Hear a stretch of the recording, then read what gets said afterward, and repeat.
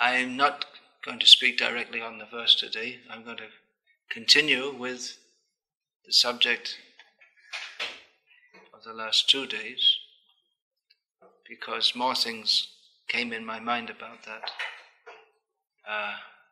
I'm not so smart, or Krishna doesn't inspire me that everything all comes at once. Things come gradually and gradually. Think about this. There's such. Oh, I'll also say there was a point I wanted to make yesterday about devotees enjoying or not enjoying Krishna. So remind me, I'll say something about that also. The topic of fanaticism and sentimentalism. You may wonder why. Well, why go on and on speaking about this? It is an important subject because although Krishna consciousness is completely pure and transcendental and beyond the modes of nature, not everyone who takes to Krishna consciousness, actually everyone who takes to Krishna consciousness pretty much, they start as at the neophyte stage, which means that their understanding is mixed. They're not free from material conceptions and contaminations. And so the likelihood is that just as all religions of the world are conducted on the basis of sentimental or fanaticism, so our Krishna consciousness, at least to some extent, is likely to be. When we say that all religions are conducted on the basis of sentimentalism or fanaticism, that is on the basis of Srila Prabhupada's statement that religion without philosophy is sentimentalism or sometimes fanaticism. So we don't find in any or whatever is called the different religions of the world that they have any clear understanding of Krishna. They're incomplete at best. So due to their lack of knowledge in these religious systems, they must be, or those who take to it must be fanatical or sentimental. And we can also be in Krishna consciousness. If we don't have knowledge of what Krishna consciousness is, sambandha abhideya prayojan, what is our relationship with Krishna, the proper method of acting in that or refurbishing that relationship, and actually entering into that relationship, then we must be affected by sentimentalism or fanaticism. Neither is a very good platform.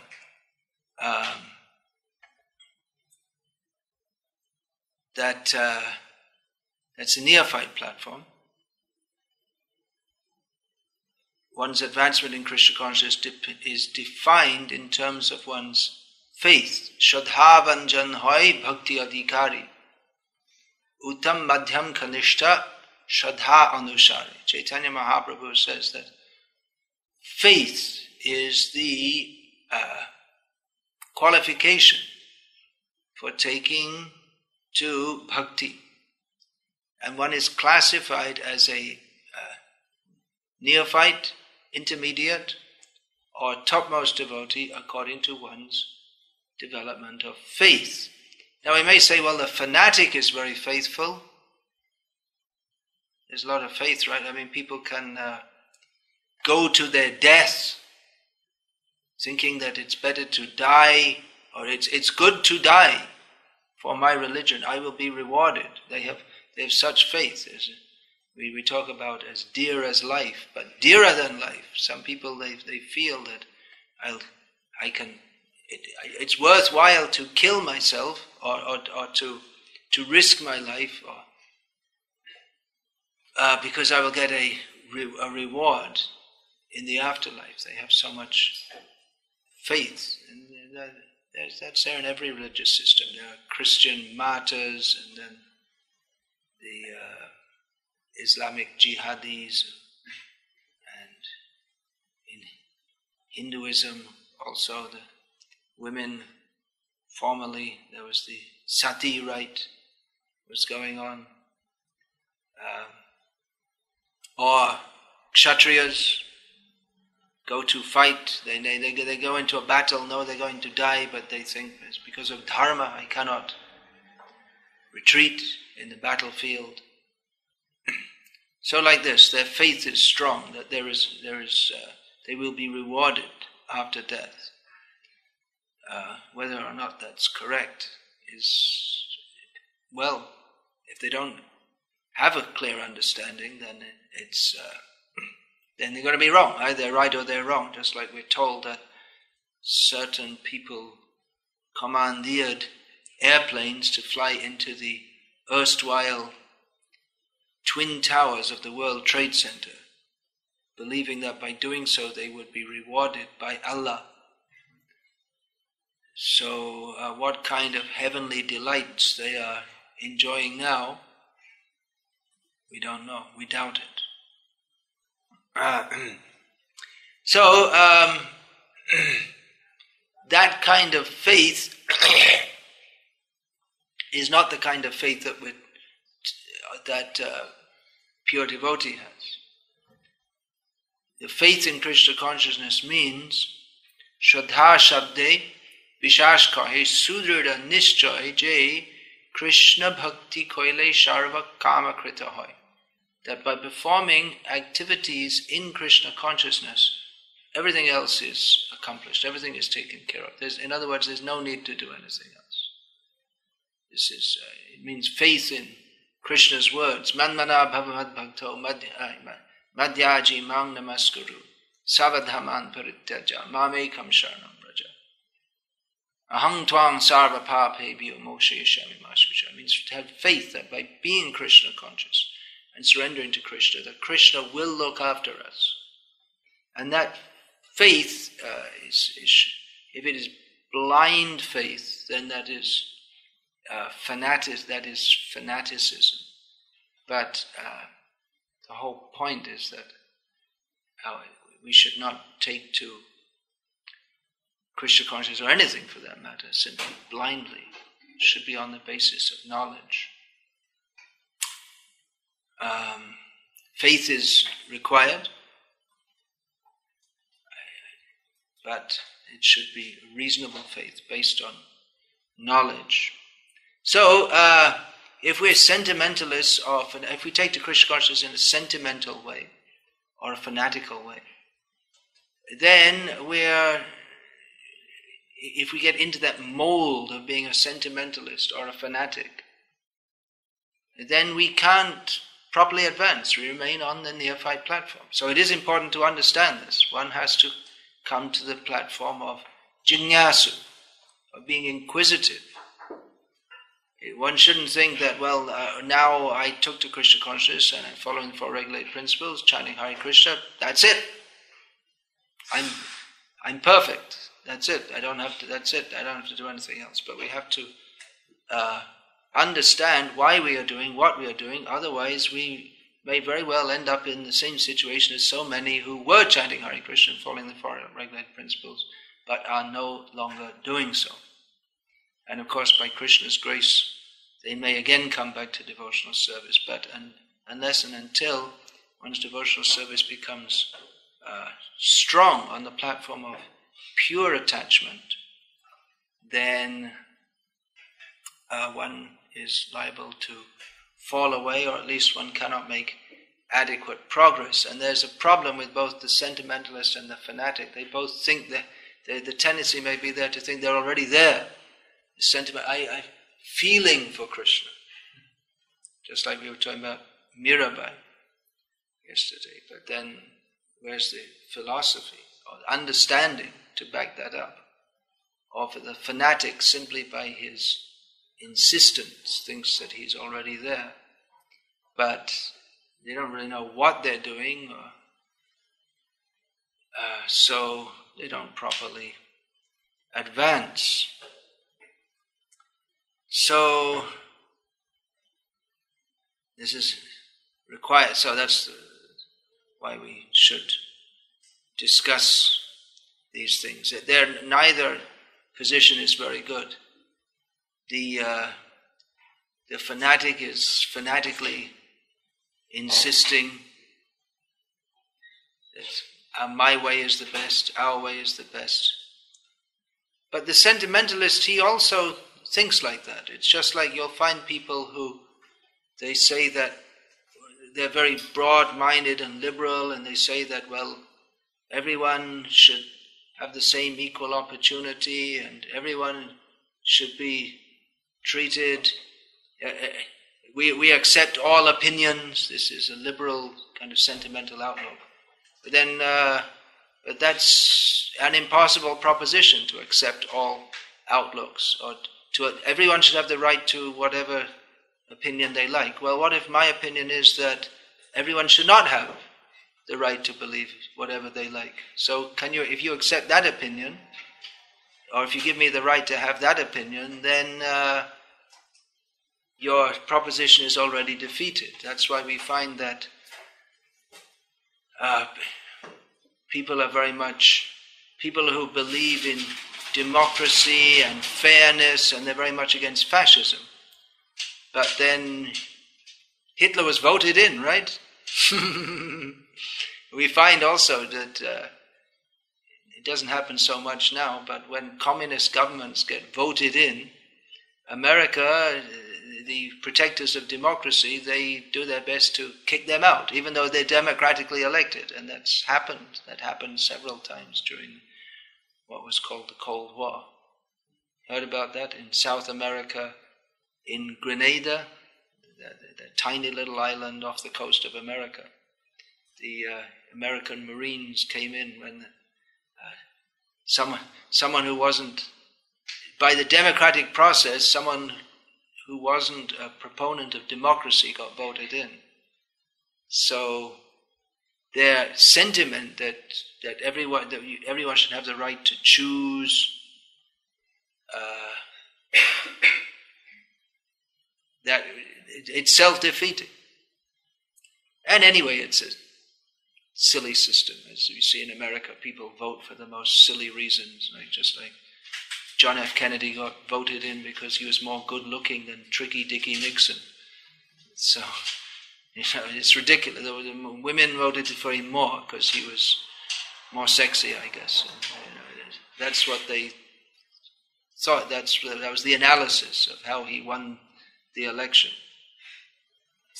So, and people vote for all the, and someone, a peanut farmer, and then a B-movie actor, they get elected. Well, what's their qualification, actually? And what's the qualification of people to vote? They can't understand all the different issues. So many people, they can't even read or write. Yes, in America also. And but they have a right to vote. In India, people have a right to vote, but there's so many of them they can't read or write. And what are they going to understand about all the issues? So, anyway, it's just showing that sentimentalists, they may say, yes, we're very fair, we're very nice to everyone, we should all be, but if someone's philosophy is that we shouldn't be nice to everyone, then they can become very not nice themselves.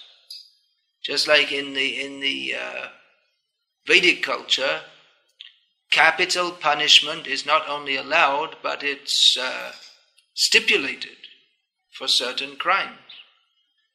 But people who are sentimentally nice think that, no, this is very wrong.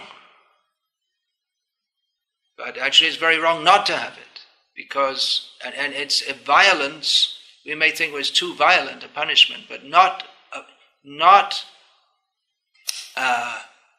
administering capital punishment in cases when it should be is worse violence to the person concerned, to the criminal, because he suffers more from not being capitally punished than he does by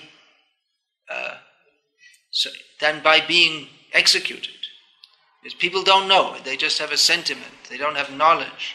They don't have knowledge of the laws of karma. So they think, well, it's not very nice killing someone, which is true, but it's, although it's not nice, it's it's better for the person and for everyone and for society at large that it be done. So the sentimentalist is nice, but he can get very unnice when it comes to people who don't agree with his basic axioms, or what he considers to be axioms.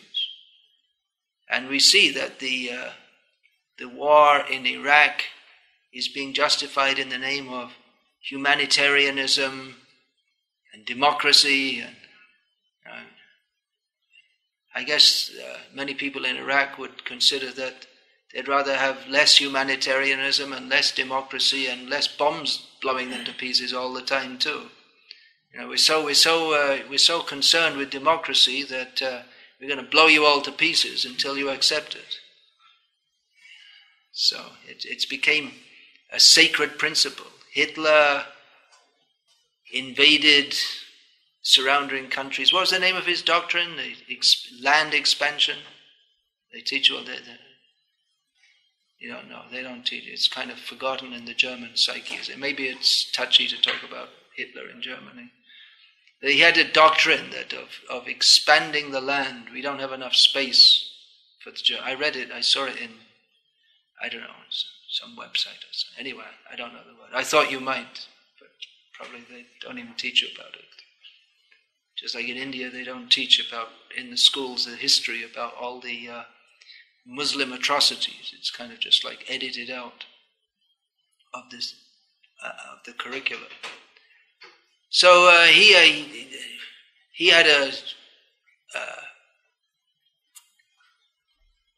what seemed to some to be reasonable, that look, we need some more land. Get out, you useless people. We're better than you. And certain other people have a philosophy that, look, you're not democratic, so we're gonna come in there and make things better for you. But it comes to the same thing.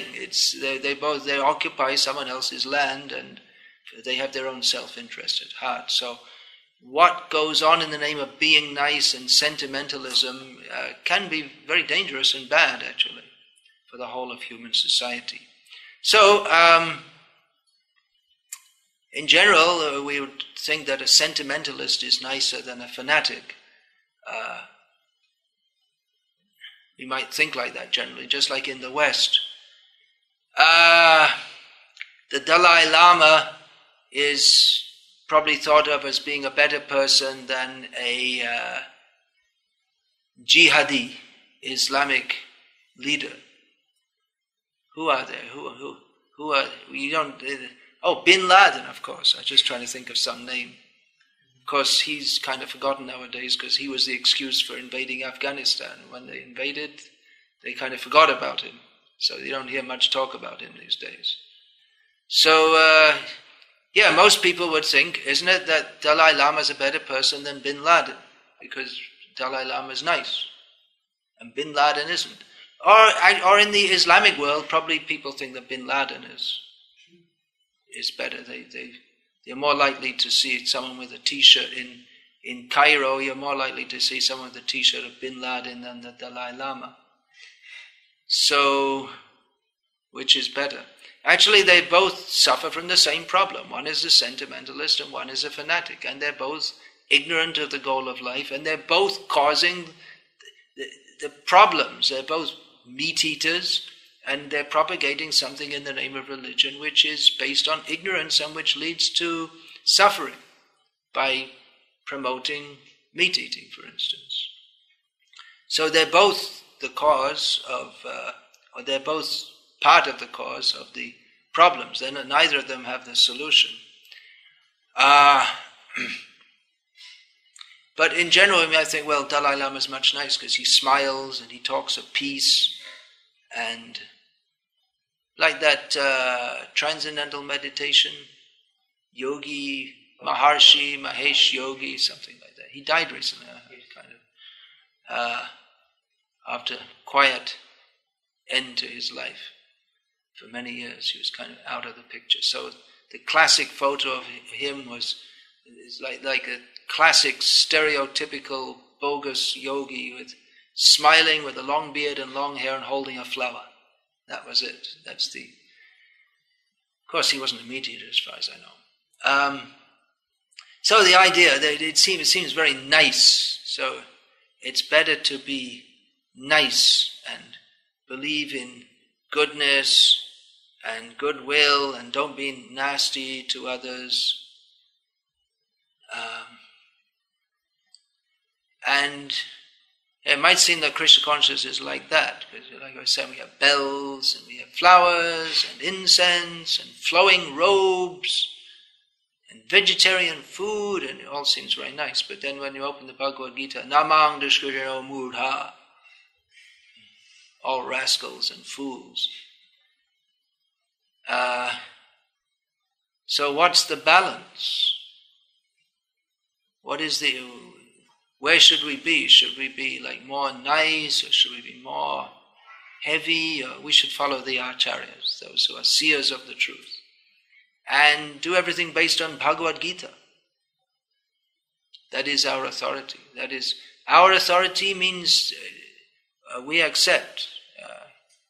Sarvam etadritang manye yang mang vadasi Keshava. We accept as factual everything that Krishna says in Bhagavad Gita. And again, what Krishna states in Bhagavad Gita, it's not just simply some dogma, but actually it is the Raja Vidya Raja Guhyam, the topmost knowledge, the topmost mystery, and everyone will say that, but then everyone in every religious system will say that, but if we examine how this knowledge of Bhagavad Gita is the pinnacle of the whole Vedanta system, in which all various, what we might call religious or even secular philosophies are considered. In Sankhya, it's not really religious at all. It's more like modern science. So all different philosophies are considered, and the conclusion of Krishna consciousness is established in Bhagavad Gita. So actually, all the philosophies of the world, past, present and future, are considered, at least in their generic forms, in Vedanta.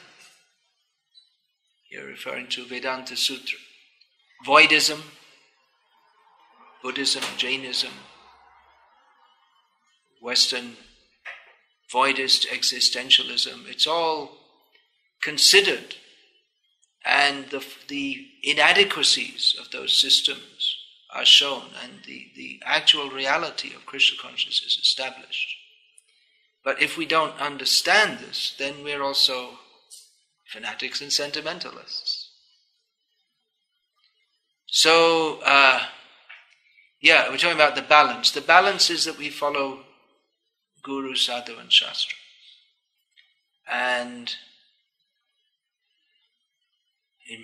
we have in Bhagavad Gita flowers, patram pushpam phalam toya. We have singing, satatam kirtayanto ma. And we also have namang dushkritino murdha, the rebuking of the sinful persons. So, Krishna consciousness, is it sentimental or fanatical? Neither. And should we be sentimental or fanatical? Neither. Sentimental, yes, on the platform of pure sentiment. That is required. Bhava. But that bhava, Lord Krishna states in Bhagavad Gita, arises from knowledge of Krishna's position. Who knows that verse, apart from Adi Purush? Prabhu. Anyone? Well-known verse in Bhagavad Gita. Bhava, or feeling from Krishna, arises from knowledge of his supremacy.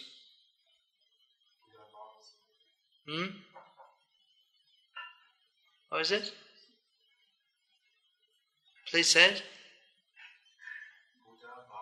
Buddha bhava samanvita. Yes. Aham sarvasya prabhavo mata sarvam pravatite iti matva bhajante mam buddha bhava samanvita. when those who know Krishna's supremacy, the Supreme Personality of Godhead, the source of everything, then one engages in Krishna's service with feeling. So sentimentalism is required, and conviction, not fanaticism. But both should be on the basis of knowledge. So a sentimentalist seems nice and a fanatic doesn't seem nice. Neither of them are really very nice, because sentimentalism can turn to fanaticism also. We'll see, just like for instance, a sentimentalist believes in being good and nice to others, and we'll find there are many nice people in the world. Even Srila Prabhupada, while sometimes saying that 99% of the population are demons, and anyone who's not Christian, those who don't surrender to Krishna, they're fools and rascals. That means almost everyone in the world. But on the other hand, Srila Prabhupada also said that most of the people they're not bad, but they're misled by others, by the leaders. And he would make statements like, your country is very nice, speaking about America. And that's my personal experience in America in particular. Maybe because I can speak to the people, and I can't speak to them very easily in Germany, but I find American people in general are they're very nice, maybe too nice, because, if you're sitting on a plane or something, you just want to chant japa, and almost the person sitting next to you will strike up a conversation. They're very friendly, maybe too friendly, like I say. And you'll see, just like traveling on planes, and people, they'll strike up conversations, talk with each other, make friends, and so maybe the era of the ugly American, or the stereotype of the ugly American is over, and Americans are very nice. Of course, the same nice people, maybe out of ignorance, they're eating meat, or they're not accepting Krishna. But there's a general, among many people, there's a general sentiment to be good, and even of course, the religions of the world, they teach that, even if not in a very comprehensive or a manner based on knowledge of tattva, of who is Krishna and what is our relationship with him. They teach, give charity, that's an essential principle of Islam, give charity to the poor, and hospitality.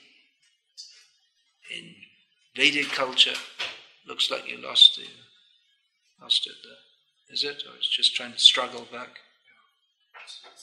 It's okay.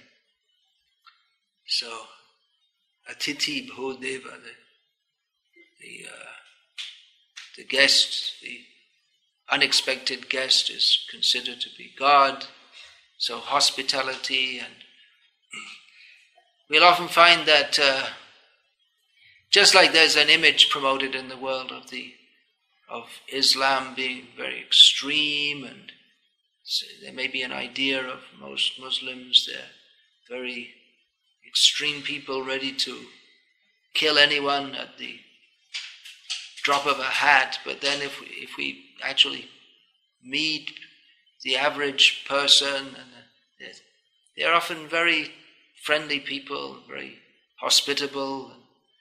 If you travel in various Muslim countries, you may find that people, they invite you into their home and want to feed you, and it's difficult for devotees, but that spirit of welcoming others, and the simple faith in God, there's many, even today they follow very strictly 5 times a day. I don't know if it's the majority of Muslims in the world, but definitely a large percentage of them, they faithfully offer their prayers 5 times a day and follow the fasting during the month of Ramadan, which can be very difficult in Arabia, if it falls And in India, if it falls in June, May or June, when it's extremely hot. So, but still they follow. So we find that many people are, their basic behavior is nice, and they're actually very religious and pious. But because they don't have knowledge, that can be considered sentimentalism. They don't really understand why they're doing it, but they do it. They have a sentiment to be good and be nice and not to be an atheist, and they're nice to others, but they don't have very deep understanding, which means that they can be very easily misled, and the sentimentalist can very quickly turn to a fanatic. Just like there's a story in that book, Freedom at Midnight, which describes or gives some perspective on the independence of India in 1947 and the simultaneous independence and breaking up into two states, India and Pakistan. So it's described there that during that time, during the independence period, there was a lot of fighting between Hindus and Muslims, especially in Punjab and Bengal, which were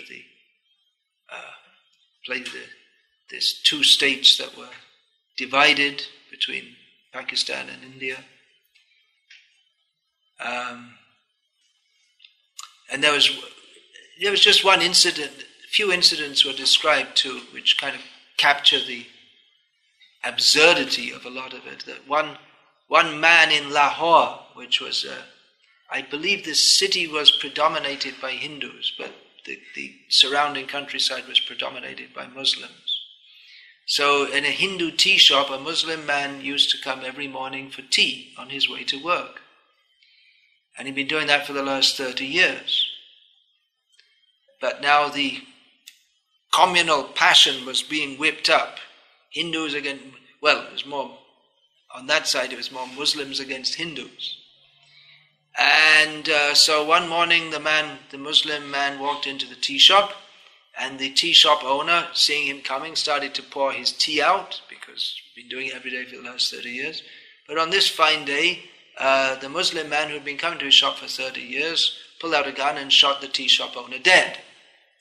And there are many such instances in the recent war between Serbians and Croatians. People have been living in the same village all their lives, been friends all their lives. All of a sudden they just started killing each other mercilessly just because one was a Serb and the other was Croatian. And Serbs are Orthodox Christians and Croatians are Catholics, so that was also supposed to be a factor. So their sentimental friendship by propaganda has very quickly turned to fanatical hatred, because and people are wondering. I remember seeing a report, how could this happen in Europe at the end of the 20th century, where people are educated, and after World War II they were supposed to be enlightened, and that we've seen for all time, we have seen the results of fascism and hatred, and we'll educate people to equal rights, and all persons have equal rights, and everyone should respect others, and all this kind of education's going on, and still meaninglessly. That's it. One of the symptoms of Kali Yuga, Brita Hingsa, that's stated in Bhagavatam, meaningless violence is a symptom of Kali Yuga. So, the sentimentalist, he doesn't have knowledge, so he's friends with others, but because he doesn't have knowledge, he can be easily turned to hate others. Srila Prabhupada, there's a very interesting article in one of the Back to Godhead magazines, which Srila Prabhupada wrote before coming to the West, and he was quoting a leader, I think it was a Christian leader in England, talking about the World War, the Second World War, talking about the frenzy of hatred, which was the Second World War. It was people were hating each other and killing each other. It was a frenzy. Do you know what that means?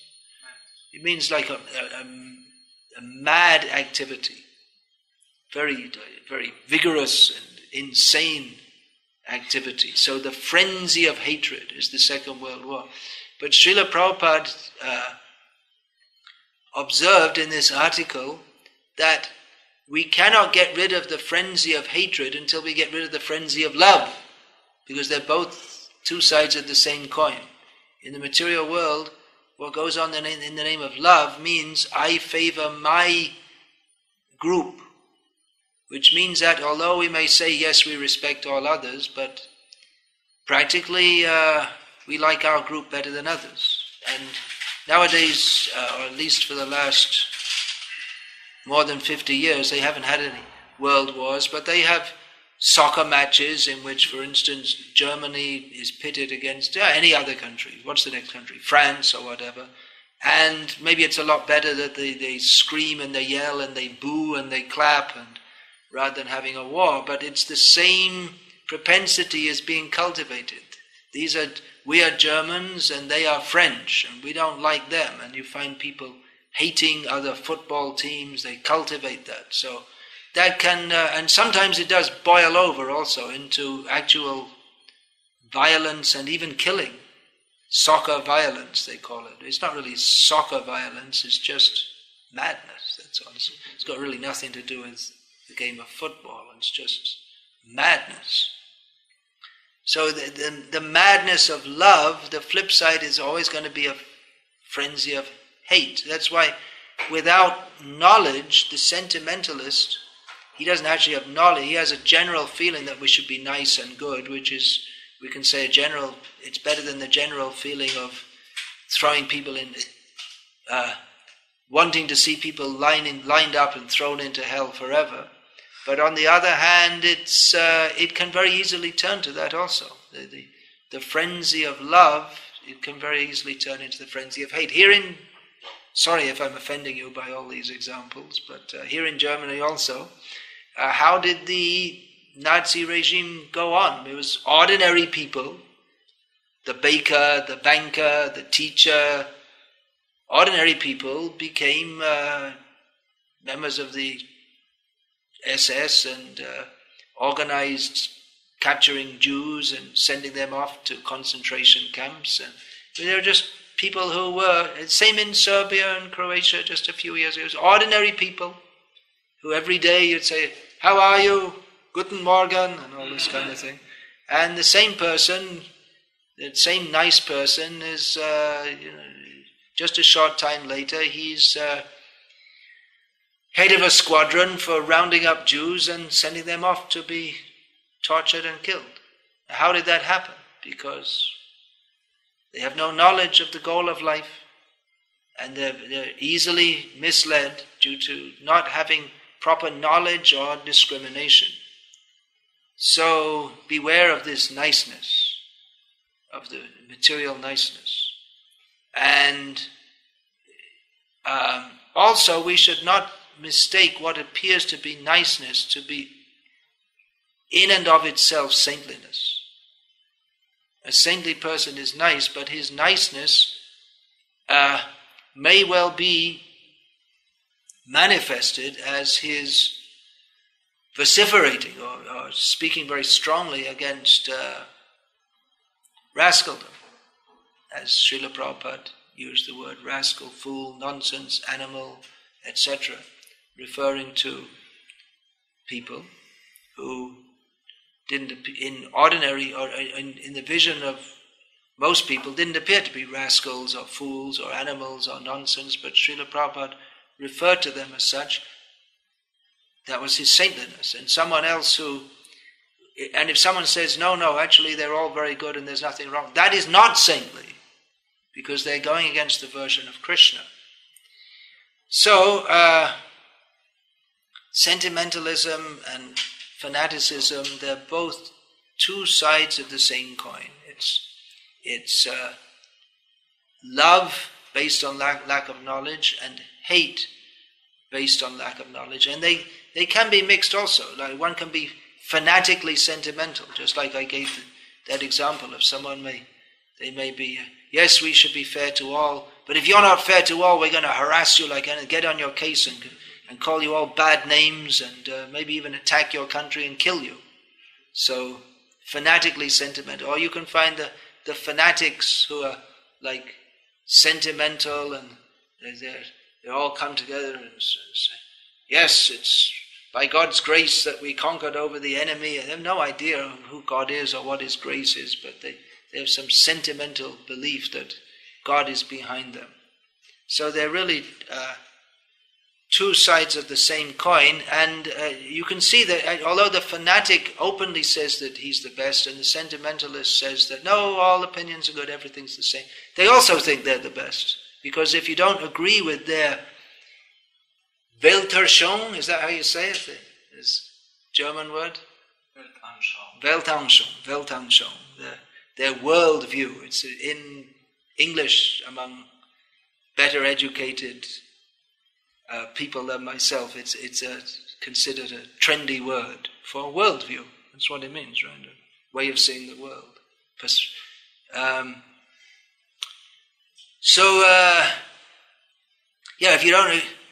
If you don't agree with what they say, then they become fanatically against you. So they also think they're the best, even though they say, yeah, all opinions are equal and everyone, but if you don't agree with this opinion, then you're wrong. So they also think they're the best. So they're both lacking knowledge that Krishna is the best and what it means to surrender to him. So we should neither be sentimentalists or fanatics. We may say, well, yeah, I did my Bhakti Shastri course, I'm not a sentimentalist, but it may be that if our underlying outlook is sentimental, then we can have a Bhakti Shastri degree. I'm not speaking against that per se, but I'm just saying that we have to learn to, it's not just a matter of getting a degree and declaring ourselves or being declared a Bhakti Shastri. Actually, we should say Bhakti Shastra degree, isn't it? Could be either, I guess. It's like saying Mayavad philosophy, Mayavadi philosophy. More or less the same. Anyway, we may have that, but the real Bhakti Shastra, he sees through the eye of Shastra. Applies that in life. It learns to discriminate on the basis of Shastra, which requires us to surrender. It's not just a matter of getting a degree as a kind of adjunct to our sentimental or fanatical approach, but to actually live with Shastric vision. Then we'll neither be a sentimentalist or a fanatic. Otherwise, if we just learn it with the idea, then, well, really Krishna consciousness is only feeling, but then I also got my Bhakti Shastri degree. But feeling, yes, but the understanding is inseparable, proper understanding. Without that, then our feeling, just like we say, I feel for Krishna, but how can you feel? How can you love him if you don't know who he is or what he likes? And knowing who he is means understanding Krishna with all his energies. So, the conclusion is that we should have knowledge, and for that purpose the Bhakti Shastra courses have been started. But it is required that we really enter into the spirit of that, and not think that it's simply academic. It's that knowledge. It's supposed to be Guru Mukha Padma Vakya Chitete Korya Aikya. Be one with our heart. It's not one with our mind. It's not simply an intellectual exercise, but really we have to enter into the understanding, make it one with our consciousness. So we see Srila Prabhupada was always speaking philosophy constantly and very strongly establishing Krishna consciousness. You see, we have lectures, conversations, letters. Of course, some of his letters and some of his conversations, which those conversations weren't recorded much, which they may be about managerial matters, this and that, but he spoke regularly the philosophy of Krishna consciousness. So that is required.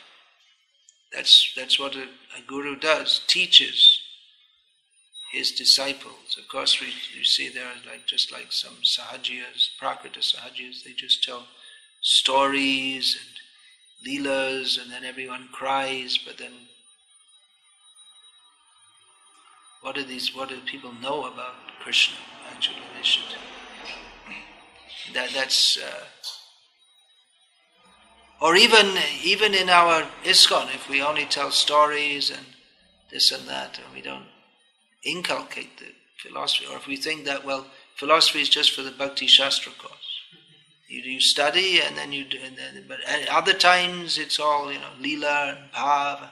But that's what I'm saying, we have to make the knowledge, we have to internalize it. Atmasat. Hridayangam, that word is there, make it one with our heart. So, unless we do that, then even if we have a Bhakti Shastra degree and we're following everything, but that can change very quickly. And we see that just like in ISKCON, time to time, there's a guru falls away, and most of his disciples fall away with him. Because why is that? Because they don't have a proper understanding of Krishna. If they actually understood that my relationship with Krishna is eternal, then they would never go away. But because they were just thinking, they had a sentimental attachment to their guru, and that they lost their faith because it was reposed only in their guru, but not in sadhu, not in other sadhus, and not in shastra. Therefore they went away. So it's a dangerous position to be sentimental. One should understand what is Krishna consciousness, and therefore the acharya should teach this to their disciples. Srila Prabhupada is always speaking philosophy, so that should go on. Any question about this? Then I have another point about the devotees enjoying Krishna or not enjoying Krishna. Yes, please. Generally, we have heard in lectures. One other point I'd just like to make. Sorry, just popped into my mind. There's always more to say. We can expect that in the beginning people will come sentimentally, maybe fanatically, because in the beginning people won't have knowledge, and sentimentalism may be a way to attract people also, make them feel good, you can say, which isn't a bad thing if they're feeling good about Krishna. And we often hear that people, when they first come, they have so much bliss, but that's not the perfect level of Krishna consciousness. That's also, it's not exactly totally mundane sentimentalism, because it is in relationship to Krishna. But at the same time, that cannot be considered the fully realized state, and we have to bring people in and train them. Yeah. Generally, another thing, there's nothing wrong with sentiment. Sentiment is required. Krishna is not just a subject of philosophical study. He's to be loved. But again, that love should be on the basis of knowledge. Just like in traditional Indian families, they arrange marriages, and it's expected that the husband and wife to be will love each other, but still the marriage is arranged with various factors on considering Well, there are so many factors. The age, the caste, the economic status, the educational status, the health status, etc. of the bride or the boy and girl, as they're called, before they're married. So it's not arranged marriage that just the parents get together and say, "Hey, do you want to give your girl to my son?" No. There's so many considerations. It's done on the basis of knowledge, and then it's expected that the love, which is actually not talked about much in traditional societies, but the affection will develop, and practically. Anyway, that's another discussion, which comes up in that book, Glimpses of Traditional Indian Life. But the point is that love it's not that love is denied, but rather it is wanted. That is, Krishna consciousness means love. But, so that is not denied, but at the same time you have to be very careful not to simply approach in a sentimental way, in which our love, it's actually not very solid. It may seem very strong. I mean, we find a boy falls in love with a girl and their feeling may seem very strong, but it's not on a solid platform at all. It's not the real thing. So in Krishna consciousness, our love has to develop by knowledge of sambandha, relationship with Krishna, has to develop on the basis of following the rules and regulations of Shastra under the guidance of devotees, and then gradually our feelings genuine feelings for Krishna will develop. But it can be that someone, their feelings are sentimental and they just cultivate that throughout their whole lives and they never really understand what they're doing, and therefore we find that even devotees who have been many years in the movement, they don't understand basic points that, for instance, mundane welfare work is of no actual value to anyone. They never understood because they're still on the sentimental platform. Yes, what were you going to say? This sentimentalism and fanaticism generally is again dependent on our own endeavor and interpretation. Our own endeavor and interpretation, our own endeavor? Endeavor means that if I am not sincerely putting effort to apply Bhagavad Gita, I might still feel that, I am progressing and I am doing... We might feel that we're progressing, but we don't really know what progress is. Exactly. So how is it that there is a self-corrective measure? Self-corrective measure... self-corrective, not so much, but it's more that one is to be corrected under the guidance of Guru and Sadhus. It's not a do-it-yourself process. Like I was saying about your friend, he decided to read Chaitanya Charitamrita. I said, why did he decide? You're supposed to take to Krishna consciousness under the guidance of Guru. And Guru will tell you what to read and what not to read. It's not that, well, I thought about it, then I decided. But that's not the way Krishna consciousness works. It's not a do-it-yourself process. Teach yourself Krishna consciousness in 30 days. Become a Mahabhagavat in 30 days. Our own personal endeavor is required, but that personal endeavor has to be under the guidance of those who direct us properly. Yeah. One part was Maharaj already answered. The other part is generally in Western places, not every place is blessed where we have senior association and guidance on regular day-to-day basis. Yes, in many places there's not senior guidance or association. Exactly. It is a problem. So you become that senior guidance. It's required that devotees become learned, responsible, compassionate in the sense that they want to communicate to others what they have received. We require that. Or it may be in some cases that devotees are advanced, but because of our neophyte state, we don't recognize that. We think someone who's a sannyasi, they must be advanced, or someone who's a town president, and we don't recognize others who are advanced, but because they don't have the stamp, they didn't get any position, they're not recognized as such. So the guidance may be there.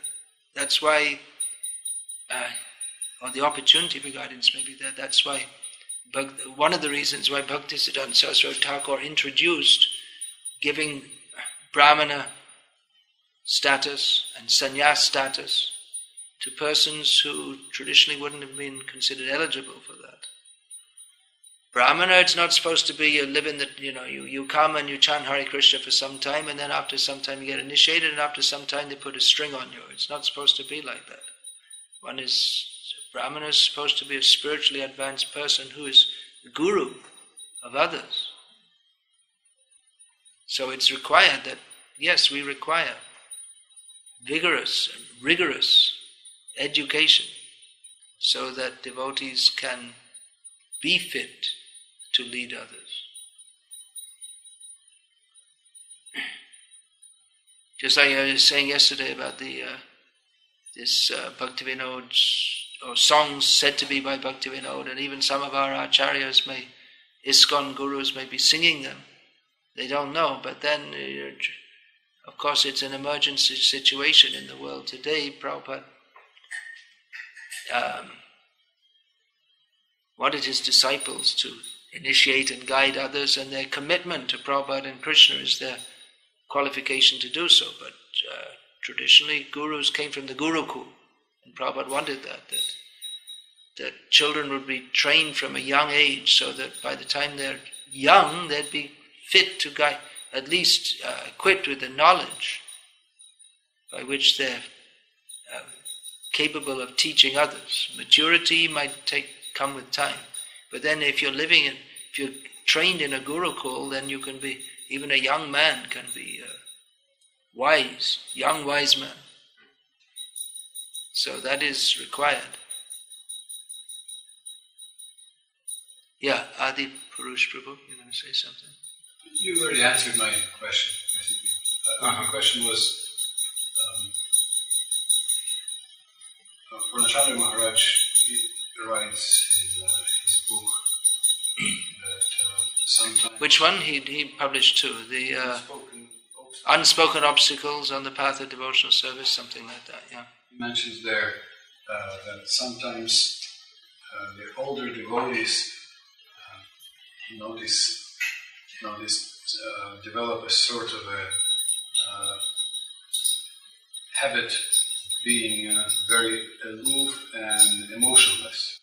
Older devotees develop a habit of being, he comments, Purnachandra Maharaj comments that older devotees develop a habit of being aloof and emotionless. Like stone-like. That's his observation. So he is wondering, are they actually doing the right thing? Because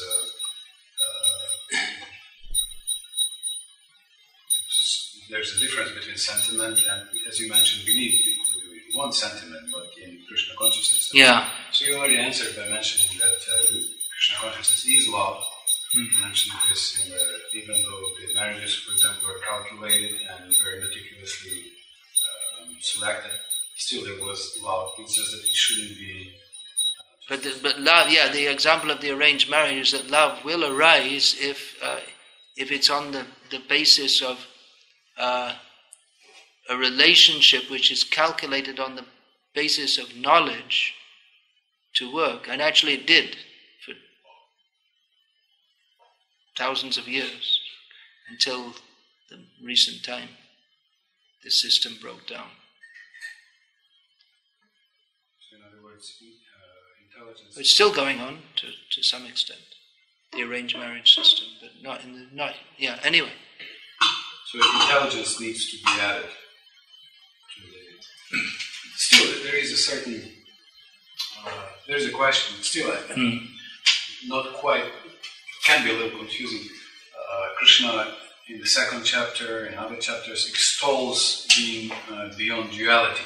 Krishna extols being beyond duality, yeah. Like not praising, not... Throughout the Bhagavad Gita, practically, yeah. So sometimes we try to emulate that, and in the process we try to stamp out any feelings. So what does this mean, stamping out feelings? Well, this has to be understood in a Krishna conscious context, not in the impersonalist's context. For the impersonalist, that's like an absolute. That sukhe dukhe same kritvar, or what is that? Matra sparshas tu konteya shita ushna sukha dukha. Happiness and distress, one should be aloof from them. But then we should understand that generally when the terms sukha and dukkha are used, we say happy, it's translated as happiness and distress, but this is my understanding, that it actually refers more to it doesn't so much refer to often when it's used, it doesn't so much refer to the mental state of happiness and distress as the possibilities for material enjoyment or material distress, just like sukh that's considered in terms of one's wealth and beautiful wife and all this kind of thing. And dukh is considered poverty, like this. So one should be the same in happiness and distress. If one considers happiness and distress here to mean mental states, then by very definition one cannot be the same. You're already, by your mental attitude, you're already they're already diverse positions, so you can't be the same. But it means more in the opportunities for material happiness or distress. So a devotee should be detached from material happiness and distress, but attached to serving Krishna. And although a devotee may seem to be very attached, and he is, but not for his own sense gratification. So that is yukta vairagya. Vairagya without knowledge of Krishna becomes dry. Falgu vairagya. Shushka vairagya.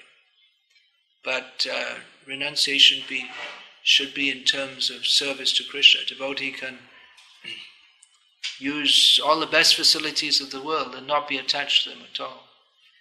That can be dangerous also, if we have some attachment. But that's possible on the basis of knowledge again. Of knowledge of prapancha, what is that? Nibandha Krishna sambandhe yuktam vairagya machite. Knowing everything, knowing the relation of everything in relation to Krishna, one can be detached. That's actual detachment. Yeah, anything else? Any one of these subjects, you just turn the door and go into the Yukta Vairagya discussion, that's another, hours and hours of discussion. So just trying to get the basics. That was one of Prabhupada's very great gifts, that just like these points I've been talking over in 3 sessions, so often Prabhupada just in one line he'd sum up the whole thing. But there's no harm to fluff it out and examine it in more detail also. So, have I understood correctly that if we do observe anything like this happening, that the devotee becomes too remote and stifling out his, they seem to be unconcerned, unnaturally or artificially stifled, so to say, stifling their own emotions. So does it mean that they have taken this principle of not reacting to duality as an absolute without relationship to Krishna? Do we understand that if we see someone like that they've taken this principle of not reacting to the dualities without seeing Krishna? In other words, they've become Falgu Vairagis.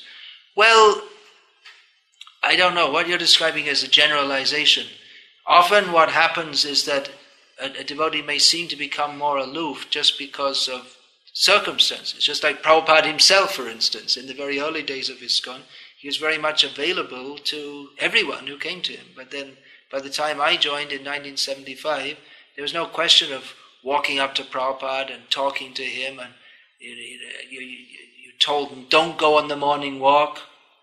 So Prabhupada appeared to be very aloof, but that was just it was just a necessity under the circumstances, because it would not be possible for him to have a personal 10-minute conversation with every one of his disciples everywhere he went. Although in the early days in New York, he would have sometimes hours-long conversations with even with people who weren't committed. So it may be circumstantial also. If a devotee seems they're becoming aloof, like I say, it may be just due to the circumstances like that. It doesn't necessarily mean that he's become an impersonalist, because he can't. He doesn't have a personal conversation with everyone that wants to have a conversation with him. It just may not be possible. What he meant there, within a conversation, when you already had a conversation with such a person, that person is very... The person may seem aloof, poker-faced.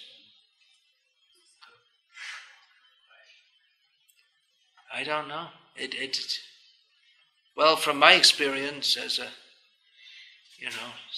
up-and-coming guru, didn't make it to the big league yet, coming up very slowly, is that, your responsibilities increased, and again, you just can't interact with you may be in a rush to go off somewhere, or you may have programs here and there. I know there are devotees who are in that situation of having many disciples and many responsibilities, but at the same time, they do try to make an effort not to be wholly victimized by that syndrome. And there are many instances. It's just like not often, but time to time, I meet Gopal Krishna Maharaj in Bombay, and he's always has so many things to do, so many places to go, but pretty much always he'll spend time with me and like that. Or in Pune once, we were at this youth festival, and I just went out to the back of the stage. I think I was going to pass water or something, and there was no one. But I just saw Radhanath Maharaj was sitting there on a chair, and there was someone else sitting on a chair with him. And here he's got thousands of disciples, and he's just sitting and chatting with one person who was in kami clothes, probably wasn't a disciple. So like Jayapataka Maharaj tries to. He's many disciples, but he tries to be very personal with everyone, tries to remember everyone's name, which he does so quite successfully. He seems, sometimes he remembers my disciples' names, and I'm just trying to think who's he talking about. So I just mentioned the name of 3 of the gurus in our movement. They each have several thousand disciples, but they are attempting to be very personal and extend themselves to others. Although I think any of them, if you send them an email, it's unlikely you're going to get a reply. But if you're there with them, they'll try to see you and talk with you and be personal with you. What can you do? Prabhu Vishnu Maharaj told me that 3 times it happened to him that before he was I guess you could say a new devotee at that time. 3 times it happened with him that in his presence, Prabhupada turning to leaders of the British devotees, later on of course Prabhu Vishnu Maharaj himself very quickly became a leader, that Prabhupada in Prabhu Vishnu Swami's presence turned to other leaders and said, "Who is this? What is his name?" He was already initiated. So Prabhupada didn't remember his name or who he was. Later, of course, but in the beginning, after he was initiated, he didn't know who he was. So.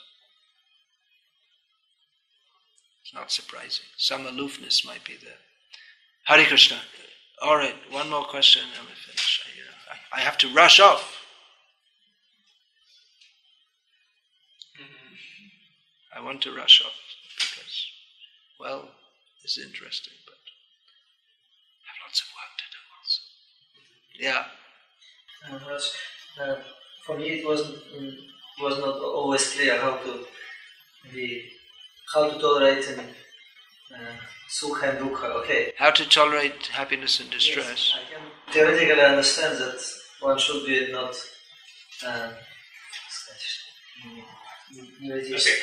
affected by distress. One should not be affected by distress. What's wrong to be affected? What's wrong to be affected by happiness? Yes. Well, that means just like if one gets a lot of money and one thinks, oh, now I can enjoy it. One becomes, oh, great, wonderful, now I can enjoy it. But a devotee doesn't. He gets money and, all right, we'll use it in Krishna's service. Does it mean only for material No. If it's spiritual, if the money comes, then you use it and you're happy to have it to use in Krishna's service. No, but are we supposed to, like Prabhu said, to have some emotions or to have some joy when some festival is there? Or when a festival is there, joy in Krishna consciousness. When you was able to distribute many books today. Distribute many books, well, if one thinks that, yes, I've done so well, I'm so great, then you're in Maya. And then Krishna takes away the potency to do so. But if one thinks that Krishna is so kind, he's allowed me to be an instrument to do this, and doesn't feel elated on his own behalf, see, I've done so well, naturally that feeling will be there. If one goes out all day and can hardly distribute 1 or 2 books, at the end of the day you generally feel quite miserable. And if you've done many books, you feel quite happy. But, well, here's an example. In Mauritius, one man, where the visitors of the program are mostly all Indians, one man challenged Prabhupada and said, look, this Arjuna, he already heard the Bhagavad Gita and he's supposed to be aloof, but when his son got killed, he became so angry. What was his son's name? Abhimanyu. Okay, very good. He became so upset, he lost his equanimity. Prabhupada said, well, that's natural, that if your son is killed, to feel some distress. But that Arjuna, his underlying situation was the same, was that he didn't give up his service. He went on with his service to Krishna. So it's natural, just like if it's very cold, you feel it, right? If you're very hungry, you feel it. But and you do feel distress, unless you're extremely advanced. But that one may feel cold or hungry or distressed, but one's equanimity is that one goes on with one's service to Krishna. And for one's service to Krishna, one will dress and eat, dress in warm clothes and eat, so he can go on with his service to Krishna. He doesn't think, well, let me get a nice warm place and I'll go to sleep. And all day. He may sleep if it's required to become fresh to serve Krishna. So his whole thought is how to serve Krishna best, that's all. And he can accept distress for doing that. Devotees, this movement spread all over the world because devotees accepted many difficulties and distressing situations for doing so. Right? Devotees deliberately chose to accept many difficulties because they wanted that Krishna's mission should be served. So it wasn't that they didn't feel the distress of, whatever it may be, going from a rich country to a poor country and going with people whose culture they don't understand and language they don't understand and trying to establish Krishna consciousness there. Difficulties would be there. Unfavorable governments, unfavorable people, risk, so many things, sickness. But devotees accepted those difficulties because they wanted to serve Krishna. Muslim also find his way to God? Would a devout Christian or Muslim find his way to God? Well, actually, ultimately one has to understand who God is and how He can be pleased. So again, that devoutness, if it's not on the basis of proper understanding, then you may be very devout, but that in itself is not enough to please Krishna. One has to know what he wants. So one actually has to, Yo mameva asamurho janati purushottamam sasarvavid bhajati mam sarva bhavena bharata. One who knows me, Krishna says, as the Supreme Personality of Godhead, without doubting, worships me in all respects. But one cannot do so unless one knows Krishna. We found that the average devout Muslim and Christian devoutly believes that God has given the animals for them to slaughter and kill. Slaughter kills the same word. And eat. So they're doing something which is not very pleasing to Krishna. So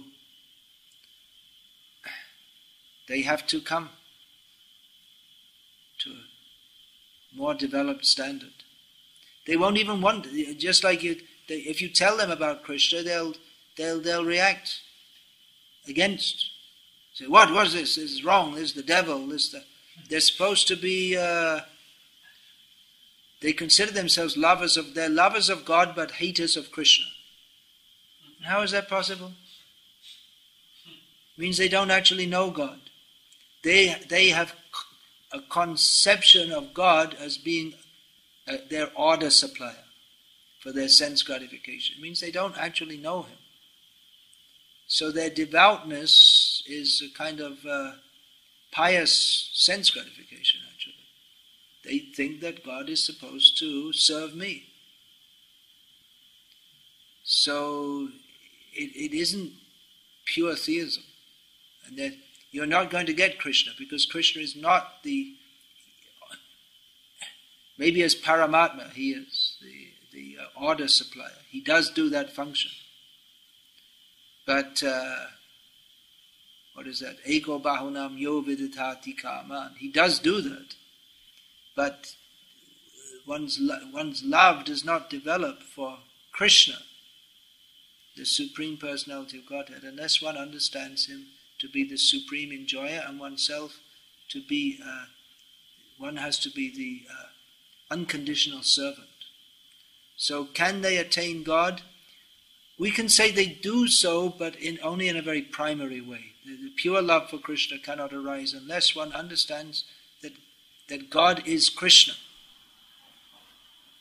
who He is. So again, it's either sentimentalism or fanaticism. And that will not bring us to pure devotional service. One has to be trained to come up from the neophyte level.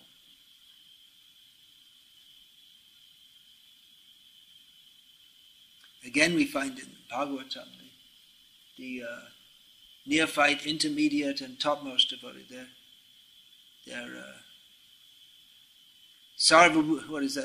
topmost level devotee. Sarva bhuteshu yapashin bhagavad bhavamatmana bhutani bhagavatyatmani esha bhagavatotama. One who sees all living beings in relationship to Krishna. He sees all living beings as being part and parcel of God. So that's his divine vision. And the Madhyamadhikari, his division is Ishvare tad adhineshu balisheshu dvishatshucha prema maitri kripopeksha yakaroti samadhyama. He has the knowledge of there is God, He is the object of our love. There are devotees, they are the object of our friendship. There are the innocent people, they are the object of our compassion. And envious people, we simply ignore them. And the neophyte devotee, his vision is, he sees God, but in an improper manner. He sees there's God, and there's me, and that's it. That acharya meva harayesh puja yah shadhayanvite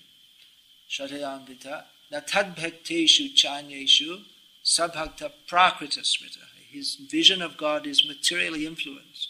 sees as God.